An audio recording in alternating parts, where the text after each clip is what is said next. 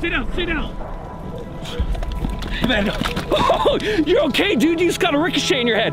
Where's your helmet, dude? You didn't wear it because you've never trained in it and you got a headache and you took it off? What?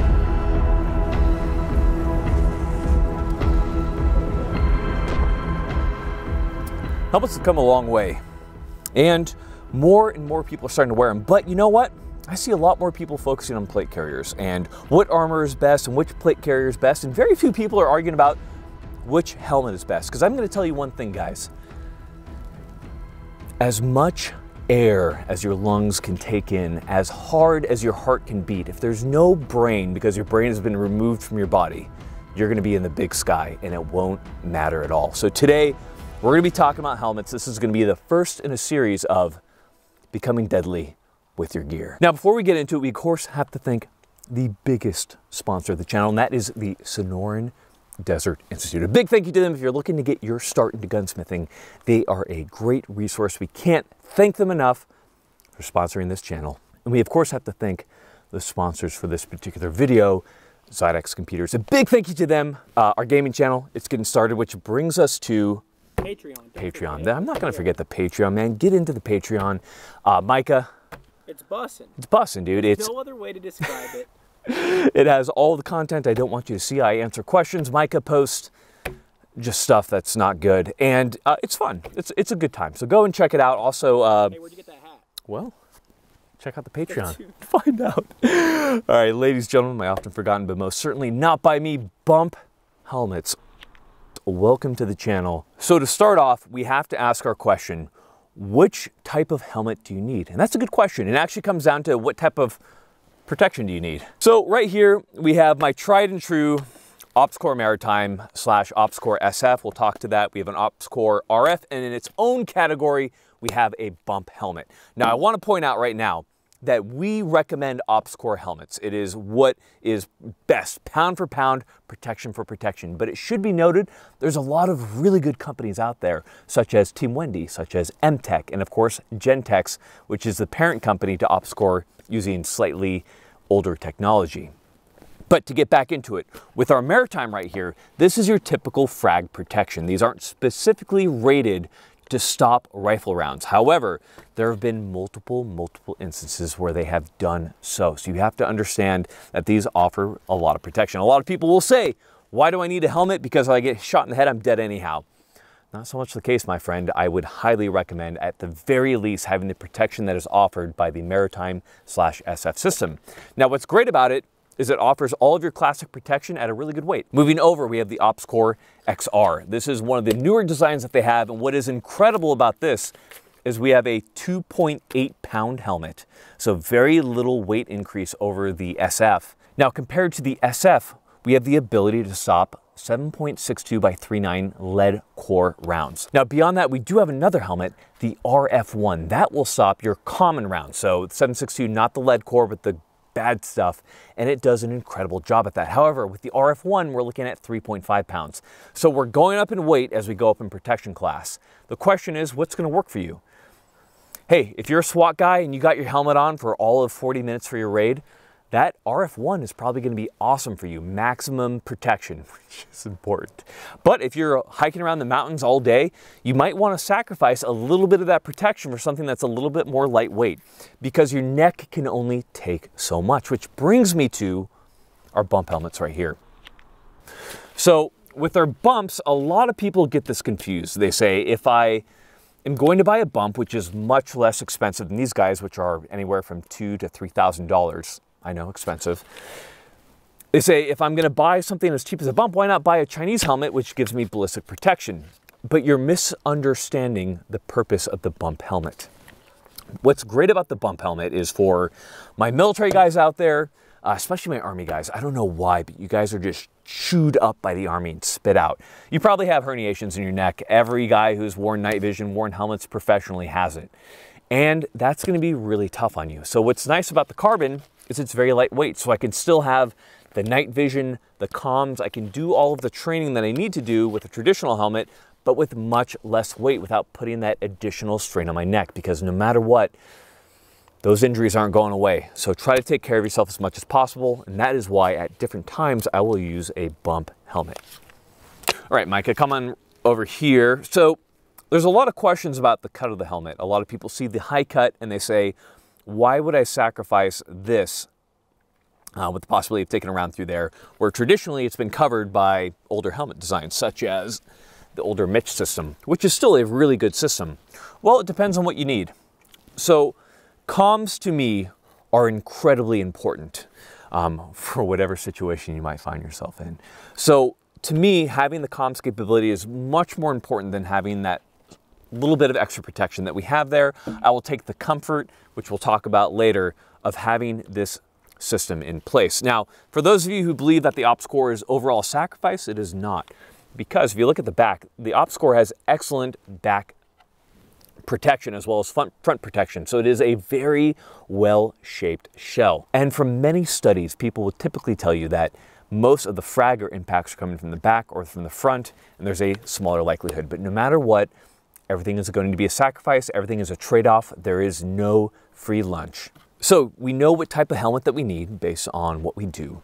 Now the question is, what are we going to have on your helmet? And I can't stress this enough. Every ounce that you add to your helmet is a potential liability. You need to be so deliberate with what you're putting on your helmet, because I've seen a lot of crazy shit on helmets recently. So you have to understand, every ounce that we add on there, when we receive an impact to our head, whether it be from shrapnel, bumping something, whatever, that force, that weight from that helmet is going to your poor, delicate little spine. So as much as you work out, as hard as you make your neck, it's still a very weak part of the body. You need to make sure that you're taking care of it. So when we're talking about things that we need to have on our helmets, there's a couple things that are needed. In no particular order, we have camouflage, we have comms, we have night vision, we have battery packs and counterweights, we have lights, maybe, and strobes. So we're going to talk about all of that as well as suspension systems as we get into this. Camouflage. So somewhere out there, somebody's going to kill me for this one, there is a salty special operations guy that has had his Maritime for 8,000 years. That's approximately how long they've been serving. And their Maritime has been worn shiny. Because you see, when your OpsCore helmet shows up, it's got a nice camouflage paint in it that breaks up light. However, as it gets worn in, it begins to wear off and you get that shine back to it. As cool as that is, as much of a vibe as that is, and a sign of saltiness, it could possibly give away your position. So when it comes to camouflage in helmets, this is something that's become more of a, I guess, topic as we've gone from insurgency fighting to a possibility of something else. So in general, at the very least, I do recommend a helmet cover. So the helmet cover that I typically use is this cover from ODG. As you can see, what's nice about them is it does allow points to retain wires. So I use it to retain my battery pack wires, as well as retention, whether it be for your strobe or for your battery packs. They're typically well done. So I very much so like the ODG cover. But to be clear, the OpsCore cover, which is this one right here, is also awesome. So this one's actually screwed in through the mount and then is Velcroed on. This is also a very good design as well. The point is you need to have some type of camouflage. So one thing that I've been really liking are these helmet covers from Low Pro Apparel. These things are pretty awesome. They add a lot of depth, a lot of camouflage to your helmet, and I think are a really good option. The point is, camouflage your helmet, get into that field craft, that is going to matter. So make sure that you do some amount of camouflage, at least to kill any type of shine or anything like that when it comes to your helmets. So comms, there are a lot of really good headsets out there. And I really have to take a moment to thank a lot of the people that I've talked to in coming up with these videos. You have to understand that my knowledge is always going to be limited. I have my experiences. So we have to, of course, thank Sam Houston from Silent Solutions, and of course, Chip Lasky and the many other active duty special operations guys that we can't talk about because they're still active duty. But in any case, coming up here, my main bay are running Peltor Comtac 6s. With the 6s, they are really awesome because what they do have is a nib system. It is a wireless system that when you have other headsets that are configured properly that are within about 8 feet of you, and there's gunfire or there's something like that where it's too loud to the point where you can't be heard, it will actually transmit your voice and detect those levels and cancel out everything else. So that is a really cool thing about the Peltors. And another thing that I really like about the Peltors is my ability to passively cool. So if you come in right here, these mounts from 3M, as you can see here, get onto the arc rails right there. And when you use them, you pop them in and they put pressure against your helmet. So if we show that right here, so you can see when I actually need to pop them down and get good hearing protection, I can simply push those down. Now, when I need to cool off my ears, I can pop them out. However, when they are popped out, you will notice that I can still hear comms. That is why I really like the 3M system quite a bit. Now, there are, of course, a lot of problems with Comtacs. There are problems with the mounts, but there are certainly some good things about them. Now, if we compare that to another really good headset, this one from OpsCore, you can see right here that it is mounting in a completely different fashion. So with this one right here, we have these arms that swing from the back. Now, what's really nice about these is that, first off, it puts the weight further back. So typically, especially when you have a night vision system on, that adds a little bit more weight to the system, and that allows me to not have to put as much weight in my counterweight system, and it is much welcome. Now, besides that, this is probably the most comfortable system of any of the Con systems. So if I put this guy on, that is super comfy and just wonderful. Now, the problem being, if I need to cool off my ears, my comms are all the way out. Dumbo coming in for landing. So typically you bring them up and you fold them back, but no matter what, it's not the best. So the problem being, of course, as you can see, that I don't have a good way to passively cool my ears off, which is really annoying for me, because if you've been in the military, you know that a lot of military stuff or a lot of tactical stuff, or if we're talking like real deal, you know, 1%, maybe probably way less of combat, but a lot of it is moving around, talking to your boys and stuff. So being able to passively cool off your ears as you're moving around with Peltors is wonderful. Now, if you really want to anger somebody or go full unholy union, we have what I call the 3M amps. So in this case, I have bastardized a 3M Peltor mount. I have shoved it into an OpsCore mount, and then I have mounted it to my helmet. I want to thank the Rangers for showing me how to do this. You guys are always just making things horrible. So this is wonderful because I do consider the OpsCore amps to be a better headset than the Peltors overall.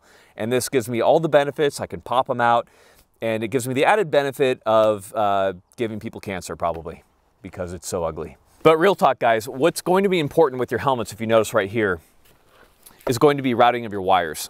So if you come and take a look at how I have my Peltors routed, you'll notice that these wires that connect the two systems together is routed internally through my pads. That way it doesn't create any hot spots. I see a lot of guys running these external.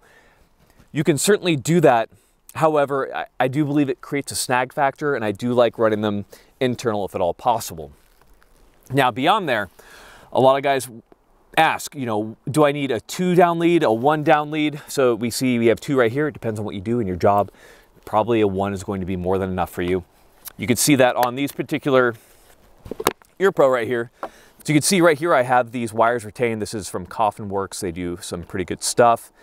You can also just take a Ranger band up around here and wrap your wires up there. There's a lot of good ways to do it. Point is, take care of your wires, get them out of the way, don't let them dangle. Some different battery packs and different counterweight systems will allow you to put the wires back there. Point is, just get them out of the way. But if there's anything to take away from this talk about comms, it's that you should have them. Great thing about helmets, they are a great platform for night vision. So the suspension system, the ear pro, all allows you to keep that night vision very, very stable. So if you'll come up here, the first thing that we have is a G24 mount. There are many different types of mounts available. Now, for a long time, people have said they liked or hated the G24 because the G24 does have a breakaway mount. And the reason for that is if you're fast roping out of a helicopter and your nods get snagged, it doesn't rip your head off. Rather, the mount breaks away. Or if you're wearing 31s and they're just going to break if you look at them. Just kidding. Running full speed through a doorway. You like clip your nods. Yeah, you're done, dude. With 31s, they're just straight broken. But the G24 is like the classic military standard issue. Now, there of course is the G22. which is a non-breakaway mount, and there are a couple other different mounts out there. In general, I'm just gonna tell you guys, G22 or G24, that's kind of just the way to go. Unfortunately, they're super expensive. Wilcox has the market cornered. There's not much you can really do about that. Now, with your night vision, there's a couple different things to think about. So if you come in here, a couple things to notice. These are PVS 31 alphas. I do have 2 bands on them, as well as this nice little retainer from T-Rex Arms. That's right, we're gonna fight at some point. Not yet, I'll tell you when. But the reason I have those is to retain my night vision, because this little mount right here can break and you don't wanna lose these. These are worth a lot of money and you'd be very sad and you'd have to tell your mom where all that money went that you spent her credit card money on. But in any case, I like this mount. It allows me to quickly attach my night vision. And if I want additional security on these, I can also attach the retention off my helmet. On newer helmets right here, you can see that the mount actually has the integral attachments right there. So they're a little bit closer to the system, a little bit more out of the way. Now, if you come up right here, you'll see a couple things I've done to stabilize this mount. So to start off with, one, this mount can shake a little bit. So I've actually shimmed it with a little bit of tape to make sure it doesn't jiggle or anything like that. Small trick of the trade. Beyond that, I have these bands right here that I wrap up and over the mount. That's just to make sure that it is super stable. It is, unfortunately, it does have a little play at times, and this kind of just keeps it from moving around so much. So that is typically how I have my night vision set up. Articulation is nice, of course, because you can get it closer to your helmet, because the further away from your helmet you get the system, the more weight you're adding. And that will certainly matter when we get into more heavy systems like the GP-MVG 18s or some of the older systems like the PVS 15s or Sentinels or anything like that. My camera guy over there yelling about wobble on night vision systems that cost like $500 for a mount. I don't know what to tell you, Micah. They wobble. Shim them with tape. Surefire X300s also wobble on your light, and they're like $330, so go yell at Surefire. Now, speaking of weight, we can also move back to battery packs and counterweights. So the question is, why do you need a battery pack when a battery in a 31 or Sentinels or whatever will last 8 hours? Well, the reason for that is that they'll last 8 hours in good conditions. So where we are right now is it's getting pretty cold. It was actually just raining. As those batteries get cold, they're gonna run a lot less efficiently. I've had PVS 31 alphas burn through a battery in less than 2 hours. So having a battery pack to me is pretty essential. Now, what's nice about the battery pack is it does add a little bit of weight. However, it is not enough. And this brings us to the counterweights. For many of you guys, a counterweight system might seem a little counterintuitive, because why would I want to add weight to my helmet when I just yelled at you guys about adding weight to your helmet? Well, the reason is balance. You see, when these guys are all the way down, like I've shown you before, they're very far from your head, and that's going to cause some problems. The only way to alleviate that, because that is going to begin to cant your helmet forward, and that's going to be very hard on your neck. Your right here is just going to be screaming if you don't have any counterweight. So we add the counterweight to balance it out, to make it a lot easier on you. So in general, I'm typically using the OpsCore counterweight. You can see it right here on the back. So all you have to do is you can peel this guy open, excuse me, so get that guy open, and this allows you to add little weights that they have in there. And you add the precise amount of weights that you need, and then you can balance that system. So these are pretty nice. There are many systems out there. We of course have to recommend the really good TNVC Mohawk, developed by those guys over there, and they run night vision all day. And that is a really good system. The point is, find a good counterweight system that works for you and use it. You will need it. Even something like PVS 31A, some of the lightest night vision devices out there require a little bit of counterweight in reality. I've seen a lot of guys muscle through having 31s mounted with no counterweight. I know you can do it. However, if you're gonna be running this for months on end and you care at all about your neck, you're gonna wanna have a little bit more weight on there to ensure that you just don't hate your life in 20 years when you can't move your neck. Quick note. A big shout out to Cannon Coop Tactical from Spirit of Systems rubber band trick. Very good idea. Now, lights are also going to be important in certain situations. This is very dependent. So for what I have done for like reading map work or looking at your right in the rain, which you should have, a small reading light is going to be important. Typically, the most used light is some type of Princeton Tech. We have this one right here. We also have the The charge light, which is right here, uses a more common battery, just a AA we got right here. The point is, a nice little flexible light is going to save you a lot of headache, because not everything in the tactical world is going to be shooting and killing. A lot of it is figuring stuff out, reading maps, so it's going to be helpful. I always have some type of headlamp, but you can understand that it's kind of difficult to get a headlamp up when you have a helmet on and you need to keep that helmet on, as a quick note. Beyond these small little lights right here, you will see some people using some type of surefire light, some type of surefire vampire, is usually pointing up or down. The question is, why do people do that? So you have to understand that night vision needs light to work. There are areas, there are situations where there's going to be zero ambient light. Therefore, night vision will not work. So by using a light, especially a vampire light, that means it's putting out IR light that is only detectable by night vision. If you aim that up, that can bounce off a roof, off a ceiling, and that can create a nice umbrella flood in areas where you need artificial IR light for CQB or for post-assault work or for SSE, which is sensitive site exploitation. That is basically finding important things on whatever target you just hit. So those 100% have a place, and you just have to understand on whether or not you need that based off of what you are doing.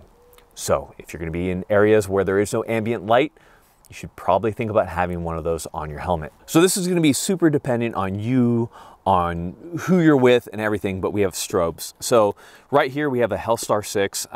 This is your strobe used just all over the world, proven, all that good stuff. So what a strobe does, in case you're not aware, is depending on what setting you have, it'll either be visible or it'll be IR. So we have our visible setting right here, and then if we click it up, we have an IR setting. So there are different things. It can be steady, it can be a strobe. And the question is why? Well, in the military sense, it can be used for many things. It can be used during free fall, so you can know where other guys are. It can be used for aircraft. In a sense of what we might be using it for, it could be used in emergency situations in something like a PACE plan. If you're not familiar with what a PACE plan is, it stands for Primary Alternate Contingency Emergency. That essentially is setting 4 different ways of communicating with teammates if one of them fails. So for example, if your primary way of communicating is a radio and that radio fails, what is the plan after that? And in emergency situations, perhaps a strobe could be one of the ways that you're communicating. The point is, it is going to be completely dependent on what you do, but understand that it is certainly something that can be added to your helmet that has a lot of benefit in many situations like the ones we just outlined. And it looks freaking sick. And it looks freaking cool. So we finish up the main parts of what is important to have on your helmet. There are a couple last things I do want to talk about which are important. So something like extra face armor, right? If you want to look like you're the Mandalorian or something like that, very cool first off. But why?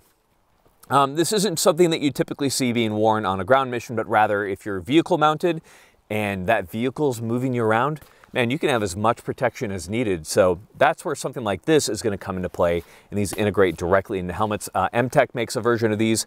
They're definitely out there, and they definitely do have their place. Another cool thing that I want to talk about is, if you want to come over here and take a look at it, is what's called this step-in visor. You've probably seen it up to this point.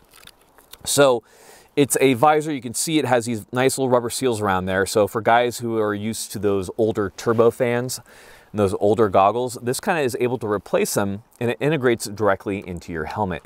A lot of good things that I have to say about this. It is a very cool design, and then when you don't need it, you can easily just pull it off your helmet. And what's nice about that is I can leave these clips on, and they're very unobtrusive. They don't really get in the way, but at the same time, I can keep this in a pocket, in my pack, and I can put it on when needed. And this is going to be something that's definitely going to be probably more for vehicle work or for some really intense urban work where there's a lot of dust, grime, or something getting kicked up.